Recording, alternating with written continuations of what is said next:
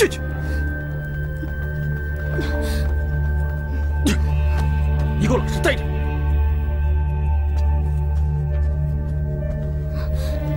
哥，哥，你不要鬼迷心窍啊，哥！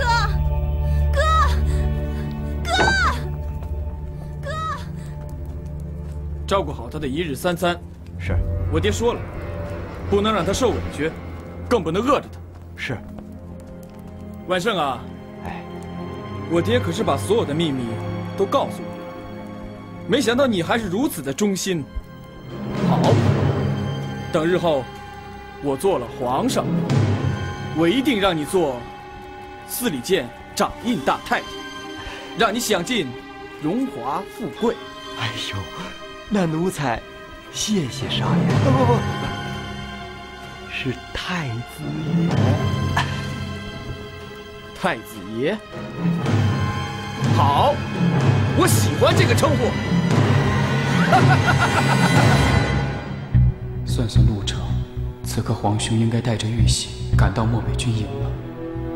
他能不能遵守承诺，带大军前来秦皇清君侧？或者，他会不会像朕担心的那样，拿着玉玺起兵谋反？朕多想相信他呀，可是这皇位谁不羡慕？谁又能抵得住这无上权力的诱惑？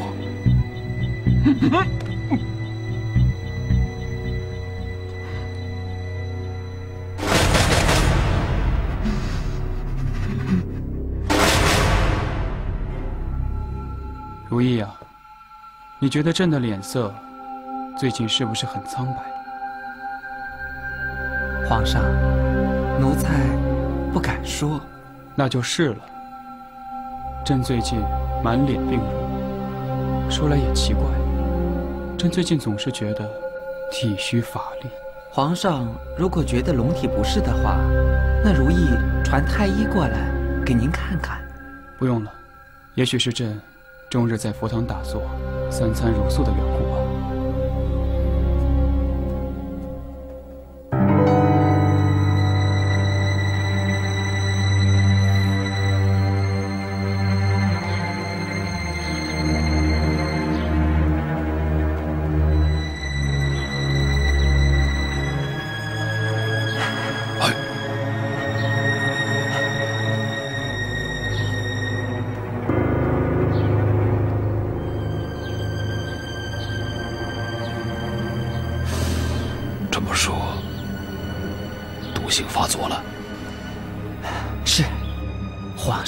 已经开始怀疑皇太后了。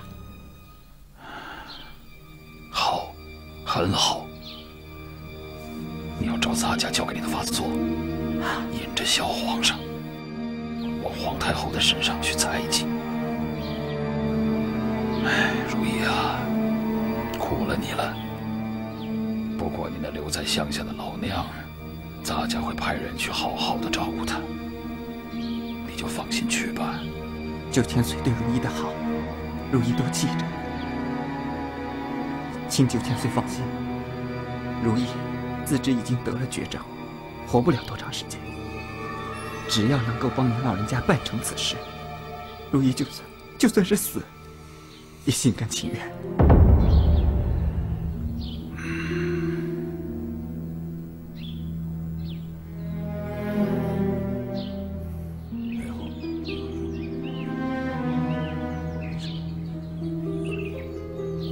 什么？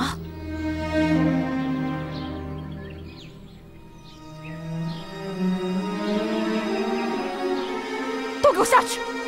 是。快！李尽忠啊，哀家一向认为你办事干净利索，没想到10年前那件事情，你居然疏漏到这个地步。让那知晓真情的人活到了现在。你知不知道，现在皇上是人大心大，这2年他一直在遗憾他生母祺贵妃的早逝。在这个时候，如果有什么风言风语传入他的耳朵，咱们俩立刻就有杀身之祸呀！是。太后教训的是，老臣现在也在想，如何才能弥补上这个篓子呢？那还等什么？赶紧让你那些东厂的人四处搜查，那个奴婢秦莫愁，一定要给我抓起来！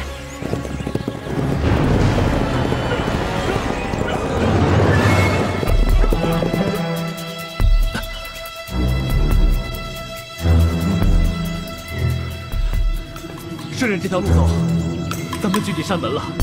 到了寺里，我们就安全了。哎，好，走吧。好。快！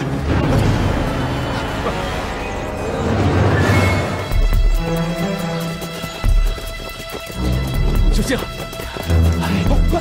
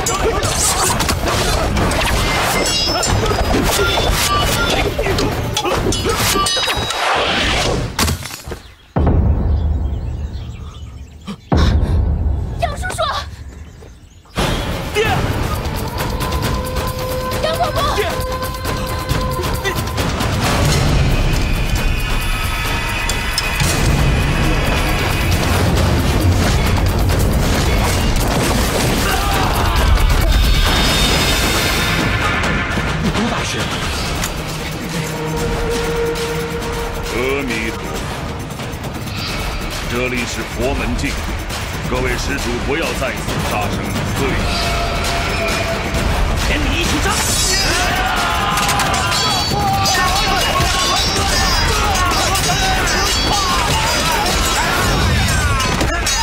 是啊，爹，爸是不行了。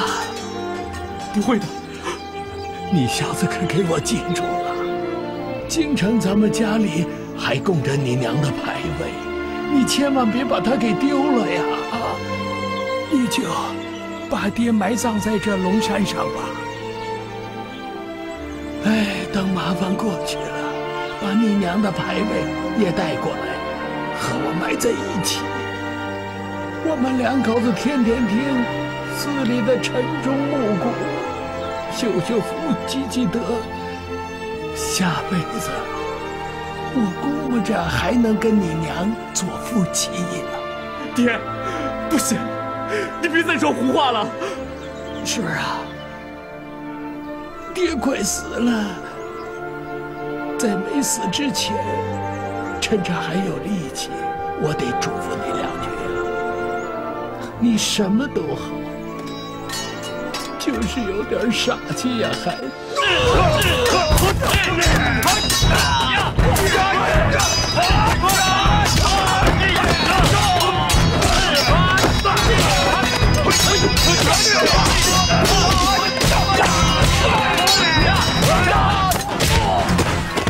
爹劝你一句，别惦记谢家那个丫头了，我看人家也不怎么喜欢你，你身边这个丫头就不错，跟你娘当年一样，死心塌地的对人好。哎呦，爹，你不能死，你不会死的，爹。傻孩子，哪有人会不死呢？爹有福气啊，能死在我儿子的怀里。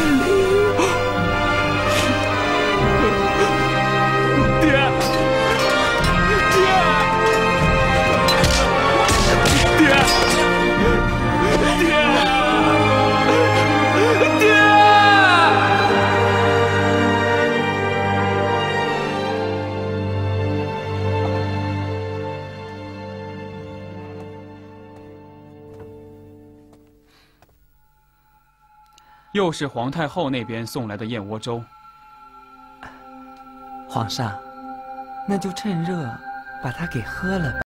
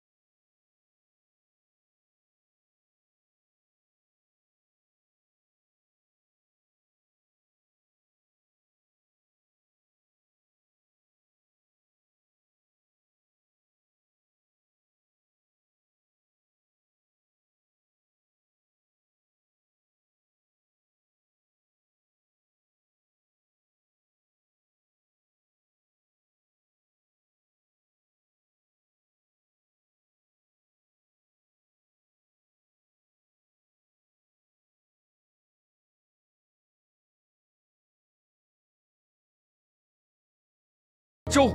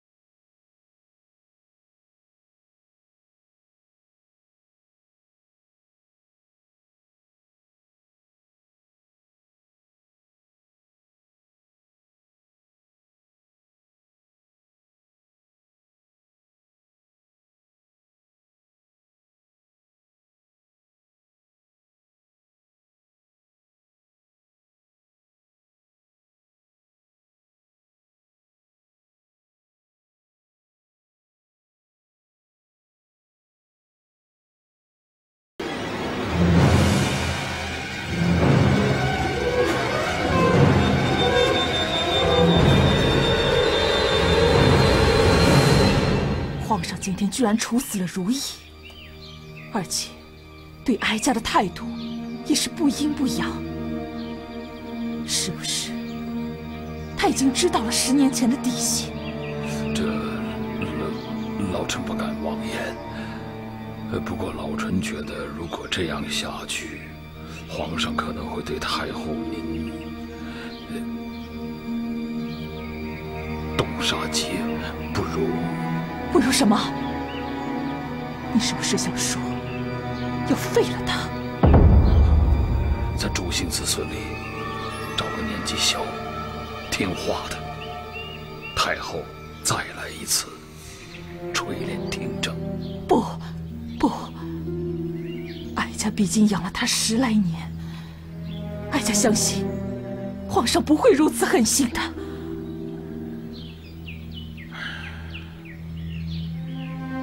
太后，您现在心慈手软，不过到时候不知道皇上会不会放过您呢？是啊，哀家老了，心软了。可是皇上心地仁厚，哀家相信皇上不会对哀家下狠手的。太后明鉴，不过为保万全，这宫中是否要防范一下？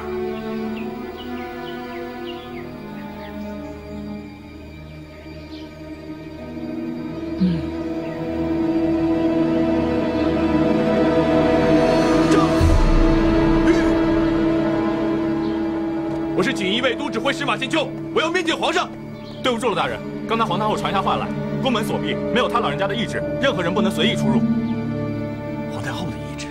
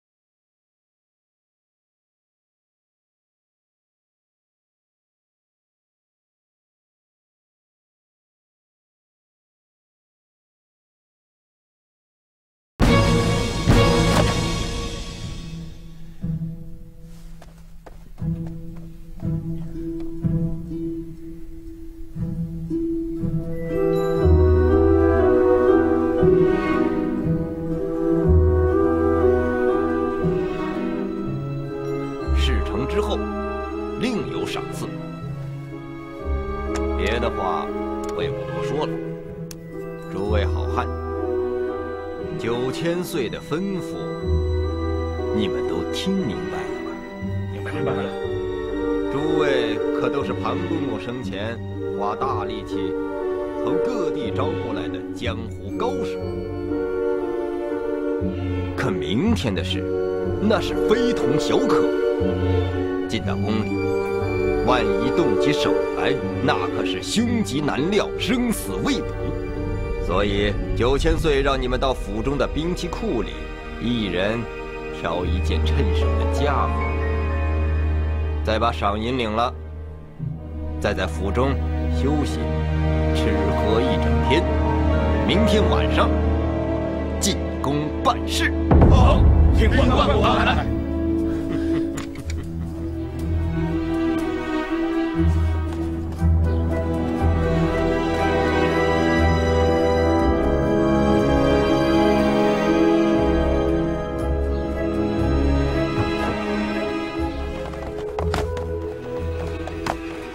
这些死士都是李尽忠从各地招募来的，看来明夜他就要起事了。不行，得想办法阻止他们。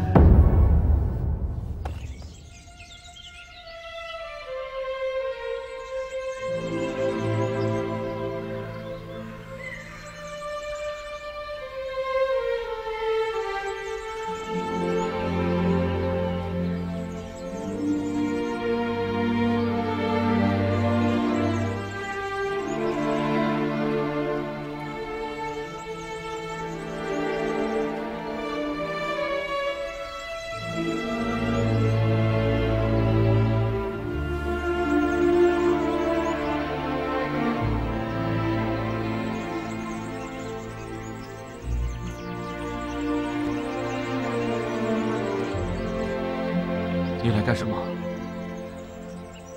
你爹他……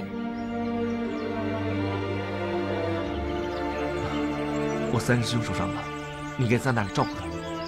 青梅大师已经给他看过伤了，说不碍事。我爹让我来送送杨伯伯，他在世的时候对我很好。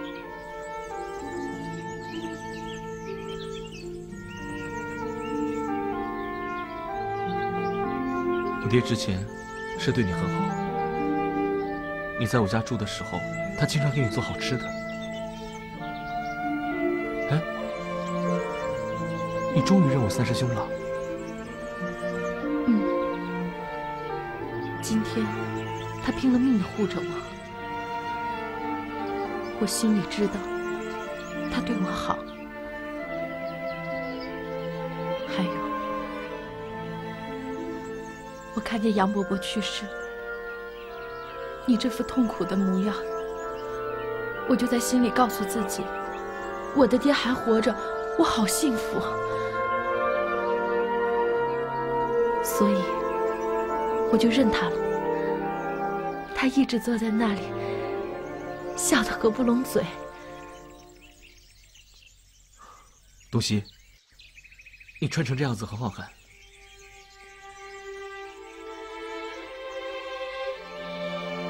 杨伯伯临走之时跟我说的话，我都记着呢。从今以后，我董西会听从杨伯伯的嘱咐，加倍对你好。东西，你误会了。我爹临终前，脑子一时糊涂，说的话，千万别往心里去啊。我才不管他糊不糊涂，反正死者为大。他叮嘱我的每一句话，我董西都记在心里面。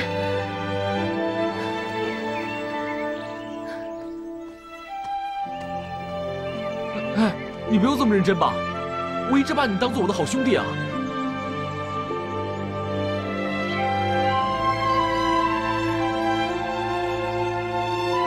对了，马大哥飞鸽传书，说京城要发生大事，让你快马加鞭，即刻进京。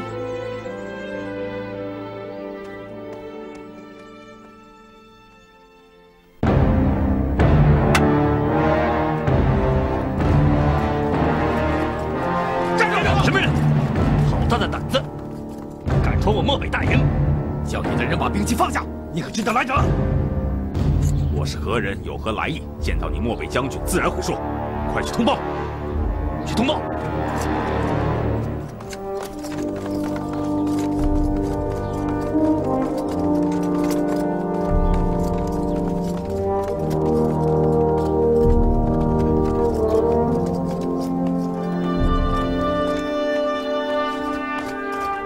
在哪里？在前面。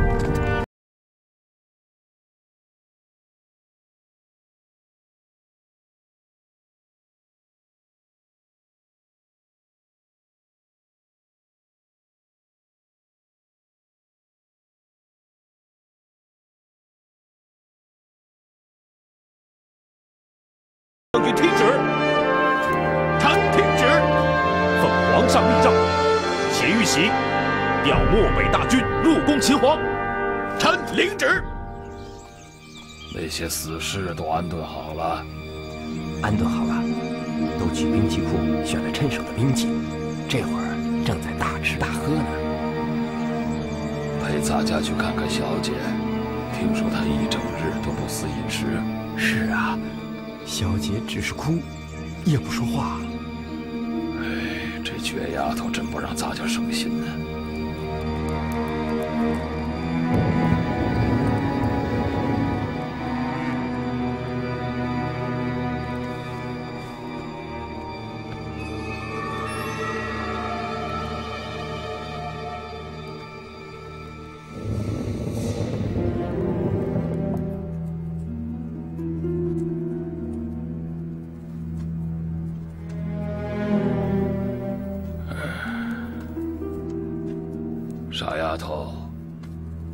这里有椅子，有床铺，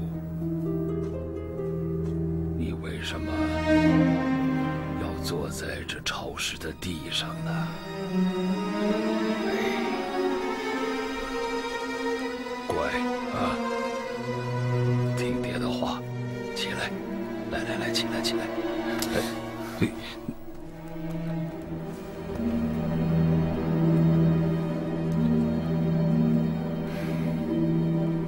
女孩子家呀，要保养身子，不管你有多生气，也不能把自个儿的身子给作践了。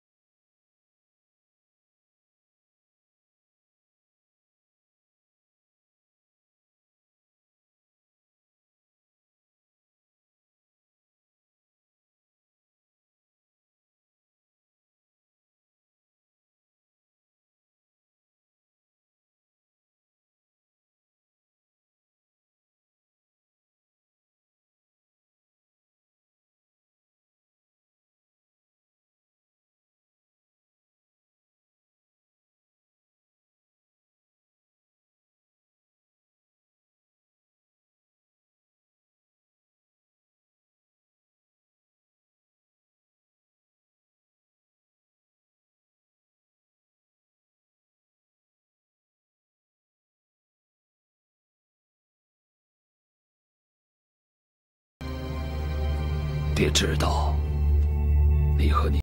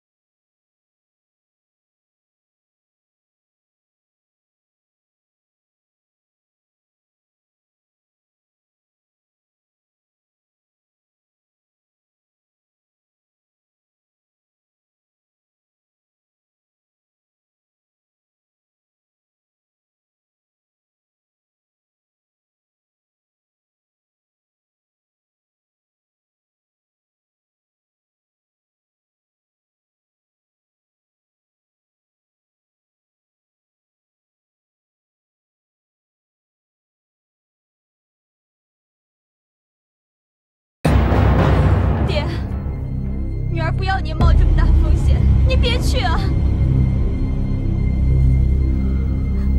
月儿，爹没有白养你。你嘴里虽然怨着怪着，事到临头，你还是担心爹会有危险，会失败，会丢了脑袋。女儿，不许你胡说！爹没有胡说。不过你放心，爹会成功的。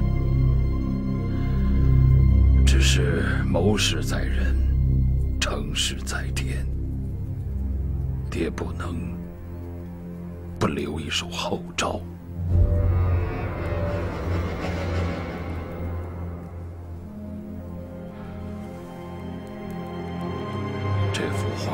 拿着。假如爹进了宫，不能出来，你就赶紧逃离京城，逃得越远越好。你记着，画轴里面有一个秘密，当你走投无路的时候，你拿出来，它会让你下半辈子衣食无忧的。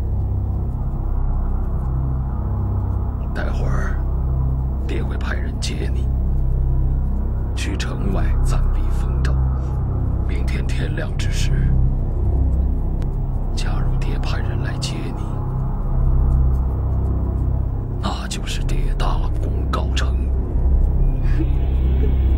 假如没有人接你，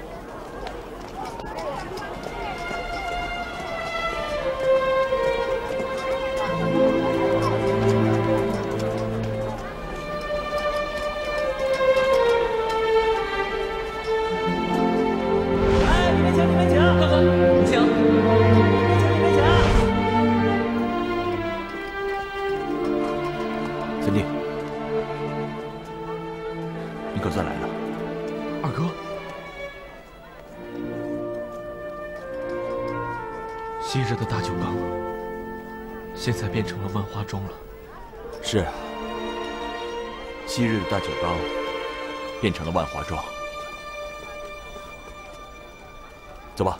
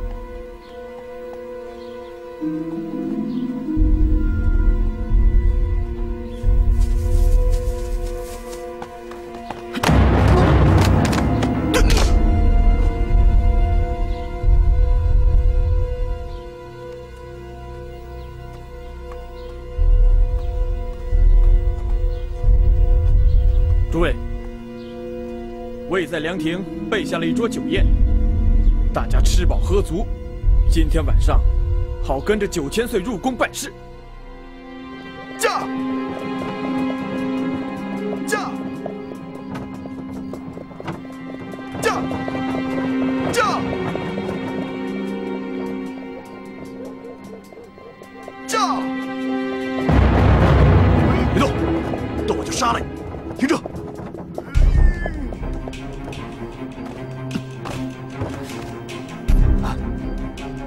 千秋，你竟敢和我们生二心！你到现在才看出来，太晚了吧？说，李锦州什么时候起事？万胜对9000岁忠心耿耿，从我嘴里什么也得不到。杀了我吧！想死没那么容易。知道这是什么吗？怎么样，味道还不错吧？这是巫蛊妙，5个时辰之内不服下解药的话，你的身体就会流脓溃烂而死。怎么样，还嘴硬吗？饶命！饶命！你们饶了我吧，饶我一条命吧！你快说，李锦州什么时候起事？我说。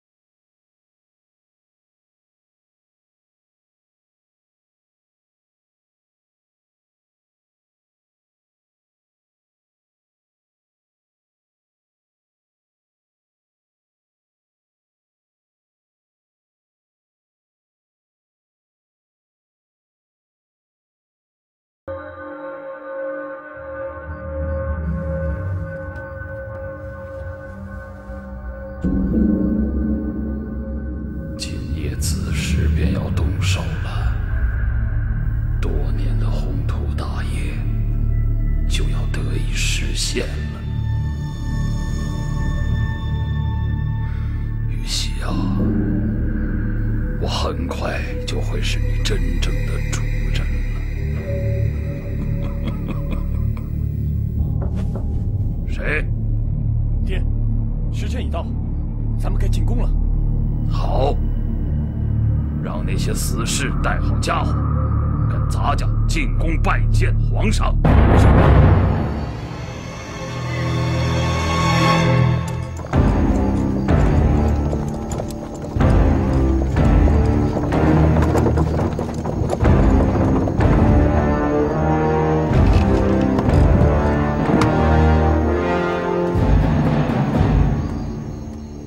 奉太后娘娘懿旨，9000岁进宫商讨要事，开门。是。滚！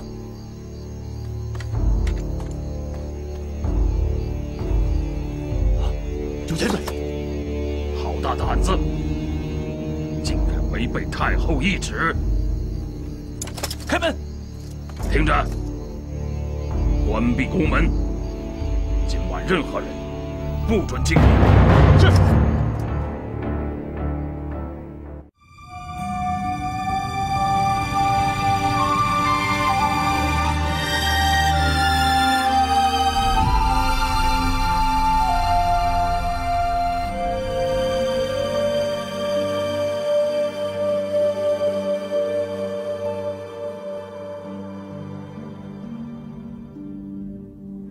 相遇的地方有一道湖光，停留的肩膀是温暖的墙，迷失的泪光闪动着悲伤，哭泣着被流放。谁还在那个角落紧握着坚强，而心中